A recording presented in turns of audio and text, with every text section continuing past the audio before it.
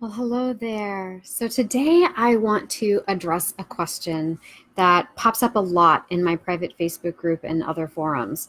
And that is, how do I stop wanting partners that I know are unhealthy for me? So first of all, let's define what is an unhealthy partner. Okay. So we define an unhealthy partner as perhaps someone who doesn't appreciate you and takes your generosity for granted. Maybe it's someone who shows up with fireworks one day and then disappears without explanation the next. Perhaps they treat you like an intimate partner but don't give you the physical intimacy that you would like, or they only seem to be interested in sex but exclude you from other aspects of their lives. Maybe they avoid labeling the relationship and make you feel neurotic for needing it. Maybe they behave in a needlessly secretive fashion. Maybe they're unfaithful as a way of avoiding intimacy or in order to sabotage the relationship. Or maybe they ignore you for weeks on end and text you, miss you, at 2 a.m.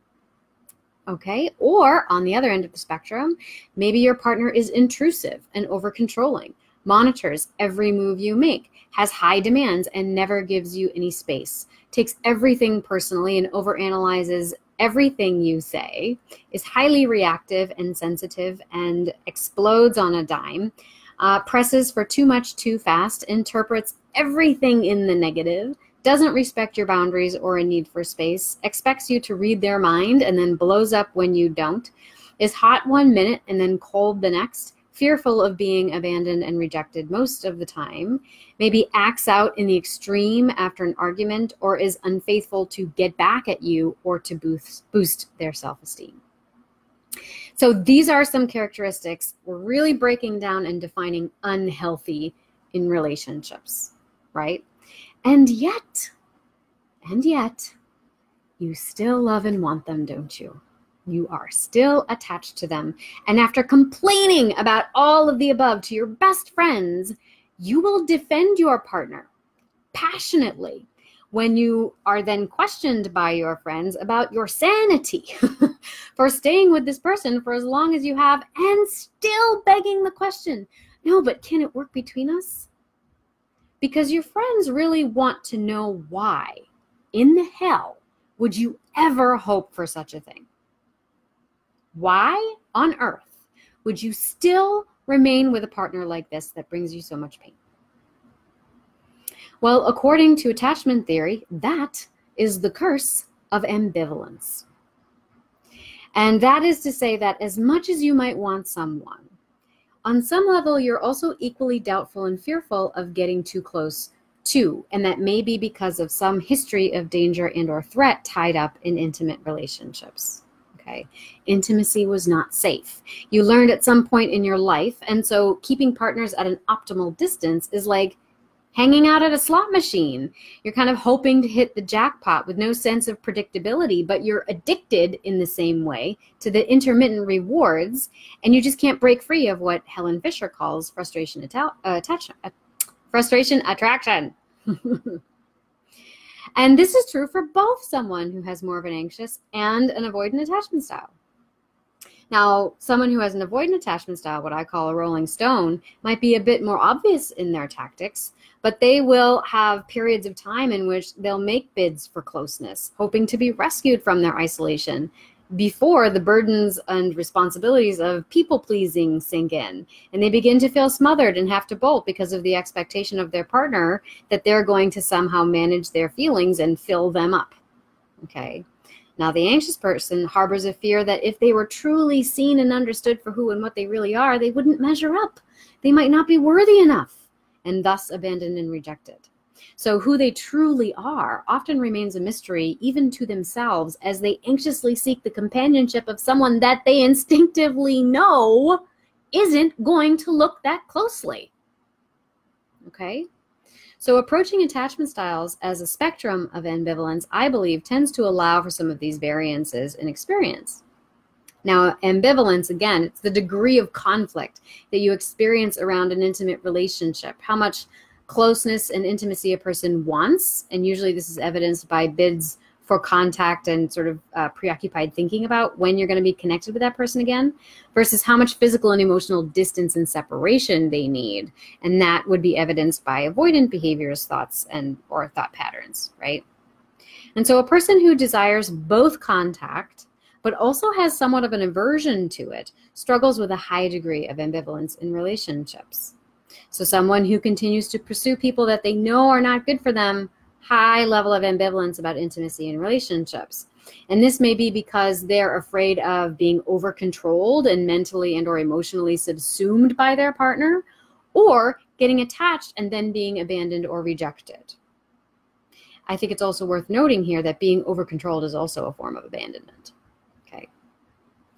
But this is the thing. Even with a continuum approach like this, there are still holes. So for example, an anxious, preoccupied individual, which is someone who is said to have relatively little ambivalence in their anxious behaviors and intimacy-seeking behaviors, still go primarily and most often for people with avoidant characteristics. It's been observed in the research and anecdotally. And the same is true for dismissive avoidant individuals. So these are individuals who are said to be avoidant with little ambivalence around it, those who seem to suppress their emotions and dismiss bids for emotional contact and expression as weak or a threat to their sense of self-efficacy and control. Guess what? They also seem to be magnetized to individuals with an anxious disposition that are highly expressive and effusive. So in Levine and Heller's book Attached, which I know many have read who've come to this place to watch my videos, most people have touched that book Attached at some point.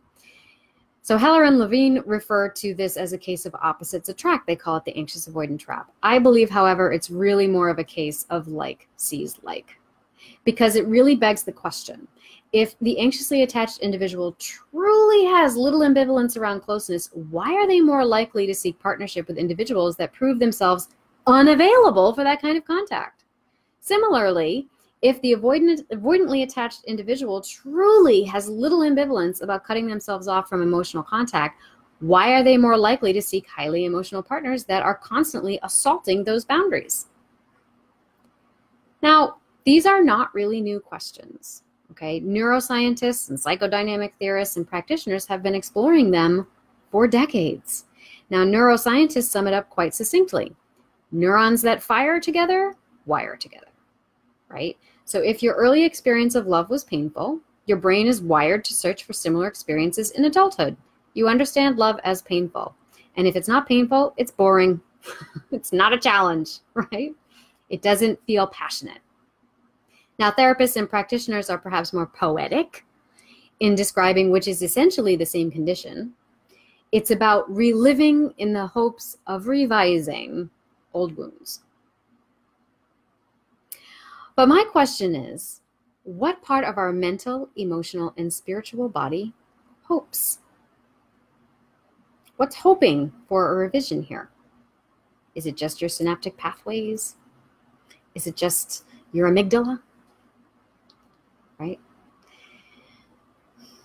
Now, I feel that it is in our increasing discontent, our sense of contrast in a relationship that hints at the potential for our highest levels of consciousness, for the possibility of transcending that original wiring and embracing what I'm going to refer to as an ascended love. And that is when the fish finally become aware of the water in which they are swimming, right? And so what is really unique about the work that I do as a creative arts therapist is that we use pleasurable and playful experiences with creativity in combination with mindfulness-based practices to really help those mind-body-spirit splits that occur as a result of attachment wounding, that blaze certain pathways in your brain. Okay. So it's my thesis, and it has been my experience, both personally and clinically speaking, that mindfulness-based approaches with creative arts therapies interventions are really uniquely equipped to access and to mitigate our attachment hunger, what I call attachment hunger, so that our love relationships can really transform from addictive or avoidant to ascendant. Okay. And if you're interested in learning more about how that plays out, what is the experience of that? How is activating the body somehow going to help me stop perseverating over a partner that's unhealthy for me? I would invite you to check out the sales page for my online course. It's called Healing Attachment Wounds with Mindfulness and Creative Arts Therapies. And it offers 7 creative, fun, easy lessons over the course of 7 weeks, combining neuroscience, attachment theory, mindfulness-based practices, and creative arts therapies interventions to help illuminate some of the struggles that you may be going through without having to talk in circles around your feelings for hours or even years on end with no tangible result, right? And this is something I notice happens a lot with people with attachment wounding. They've got tremendous insight because their energy has all gone to their head. They've spent a lot of time in their head. But then they get frustrated because they don't feel any differently.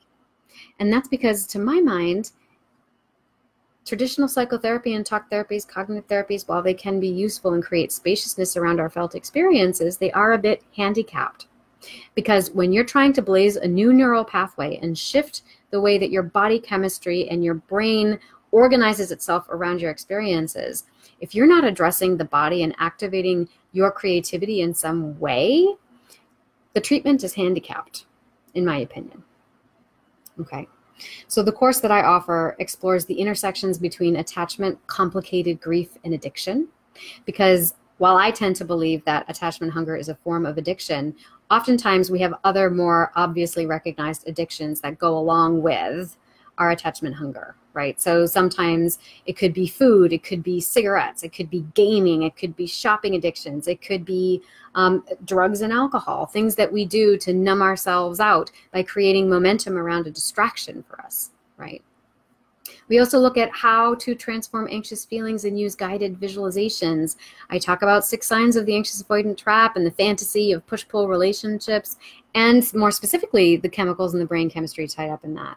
We also look at 4 parenting styles and their potential impact on adult relationships. We talk about 5 core brain systems and how that impacts relationships, including attention deficit.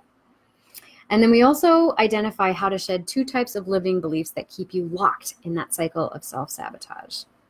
And the last lesson has to do with reclaiming what I call the sacred body and trying to transform unprocessed rage through arts-based approaches. And I also share an inspirational story with you. Now, I have just added on to this package a course. It's called 5 Days to Ignite Your Love Light. And this is a bonus course that I've added on to Healing Attachment Wounds if you purchase this month. And you can get it for 60% off. And so it's really a course that kind of takes you on the next step to help you activate your soul-shaking mojo, right? To bring in that passionate partnership that you want. And so over the course of 5 days, you learn how to take the fear out of your desire and really get your romantic needs met. How to identify 2 types of important limiting beliefs that are holding you back, clear those limiting beliefs, replace them with new ones, and bring that creative arts therapies and mindfulness-based interventions in so that you can start practicing a loving vibration. I'm a law of attraction person, so you're going to start raising your vibration. And lastly, in that course, you're also taken on a shamanic soul journey with a guest presenter, the lovely Kristen Boyer, who is a shaman and health coach. And she takes us on a special spiritual journey. So with that, I just want to say that I hope that you have found this enlightening. You've had a few insights here. And if you have more questions similar to this and you'd like feedback, I'd love to see your comments in the feed because that allows me to generate more content like this. So I hope you'll check it out. I'm going to put the links in the caption of this video, and I will see you next time.